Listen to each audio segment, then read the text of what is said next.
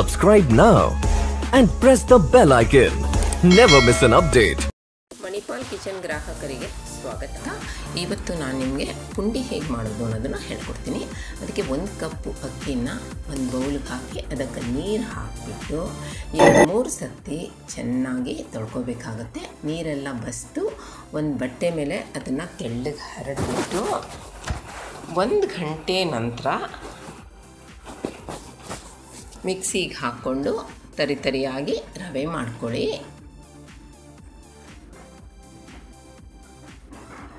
ರವೆ ಕರೆಕ್ಟಾಗಿದೆಯಾ ಅಂತ ಚೆಕ್ ಮಾಡ್ಕೊಳ್ಳಿ.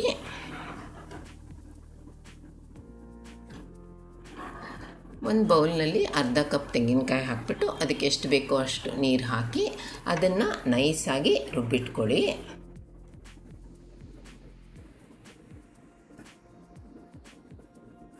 ಒಂದು ಪ್ಯಾನನ್ನು ಮೀಡಿಯಮ್ ಫ್ಲೇಮಲ್ಲಿಟ್ಟು ಅದರಲ್ಲಿ 3-4 ಚಮಚ ಎಣ್ಣೆ ಹಾಕಿ ಅದಕ್ಕೆ 1 ಚಮಚ ಮಸ್ಟರ್ಡು, 1 ಚಮಚ ಉದ್ದಿನಬೇಳೆ, ಒಂದು 7-8 ಮೆಂತ್ಯ, ಒಂದು ಸ್ವಲ್ಪ ಗೋಡಂಬಿ ತುಂಡುಗಳು, 1 ಕೆಂಪು ಮೆಣಸಿನ್ಕಾಯಿ ತುಂಡು ಮತ್ತು ಸ್ವಲ್ಪ ಕರಿಬೇವಿನ ಸೊಪ್ಪು ಹಾಕ್ಬಿಟ್ಟು ಚೆನ್ನಾಗಿ ಅದು ಒಗ್ಗರಣೆ ಮಾಡ್ಕೊಳ್ಳಿ. ಅದು ಘಮ್ಮಂತ ವಾಸನೆ ಬಂದು ಹುರಿಯೋ ತನಕ ಅದನ್ನು ಹುರ್ಕೊಳ್ಳಿ. ಆಮೇಲೆ 1 ಕಪ್ಪು ಮಾಡಿದ್ದು ಅಕ್ಕಿ ರವೆಯನ್ನು ಹಾಕ್ಕೊಳ್ಳಿ. ಅದಕ್ಕೆ ಅರ್ಧ ಕಪ್ಪು ಗ್ರೀನ್ ಪೀಸು, ರುಚಿಗೆ ತಕ್ಕಷ್ಟು ಉಪ್ಪು ಹಾಕ್ಕೊಂಡು ಅದನ್ನು ಒಗ್ಗರಣೆಲ್ಲ ಚೆನ್ನಾಗಿ ಮಿಕ್ಸ್ ಮಾಡ್ಕೊಳ್ಳಿ. ಇವಾಗ ಅದಕ್ಕೆ ರುಬ್ಬಿಟ್ಕೊಂಡಂತಹ ತೆಂಗಿನಕಾಯಿ ಹಾಕ್ಕೊಳ್ಳಿ.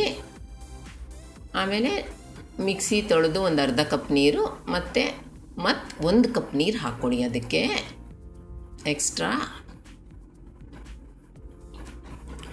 ಇದನ್ನು ಮೀಡಿಯಮ್ ಫ್ಲೇಮ್ನಲ್ಲಿ ಇಟ್ಬಿಟ್ಟು ಚೆನ್ನಾಗಿ ಅದನ್ನು ಮಿಕ್ಸ್ ಮಾಡಿಕೊಂಡು ಬೇಯಿಸ್ಕೊಳ್ಳಿ. ಗಟ್ಟಿ ಆಗೋ ತನಕ ಬೇಯಿಸ್ಕೊಳ್ಳಿ. ಈಗ ನೋಡಿ ಗಟ್ಟಿ ಆಗ್ತಾ ಬಂತು. ಈಗ ನೋಡಿ ಗಟ್ಟಿ ಆಗಿದೆ. ಈಗ ನೀವು ಇದನ್ನು ಸಣ್ಣ ಉಂಡೆಗಳಾಗಿ ಮಾಡಿಕೊಂಡು ನಾನಿವಾಗ ತೋರಿಸ್ತಾ ಇದ್ದೀನಿ ನೋಡಿ, ಹಾಗೆ ಮಾಡಿ ಒಂಚೂರು ಅದನ್ನು ಫ್ಲ್ಯಾಟ್ ಮಾಡಿಬಿಟ್ಟು ಅದಕ್ಕೆ ಮಧ್ಯದಲ್ಲಿ ಒಂದು ಡೆಂಟ್ ಮಾಡಿ ಅದನ್ನು ನಾವು ಇಡ್ಲಿ ಹೇಗೆ ಬೇಯಿಸ್ತೀವಲ್ಲ ಹಾಗೆ ಸ್ಟೀಮರಲ್ಲಿ ಇಟ್ಬಿಟ್ಟು 8-10 ನಿಮಿಷ ಸ್ಟೀಮ್ ಮಾಡ್ಕೊಳ್ಳಿ. ಇವಾಗ ಆಗಿದೆಯಾ ಅಂತ ಚೆಕ್ ಮಾಡಿ ನೋಡಿ. ಈಗ ಗಮ್ಮಂತ ಪರಿಮಳ ಬರ್ತಾ ಇದೆ. ಈಗ ನೋಡಿ ರುಚಿಯಾದ ಮೆದುವಾದ ಪುಂಡಿ ನಿಮಗೆ ಸವಿಯಲು ರೆಡಿ. ಇದನ್ನು ಚಟ್ನಿ ಜೊತೆಗೆ ಸವಿರಿ. ನಿಮಗೆ ಇನ್ನು ಮುಂದೆ ಒಳ್ಳೆಯ ರೆಸಿಪಿಗಳ ಜೊತೆಗೆ ಬರ್ತೀನಿ. ಬಾಯ್.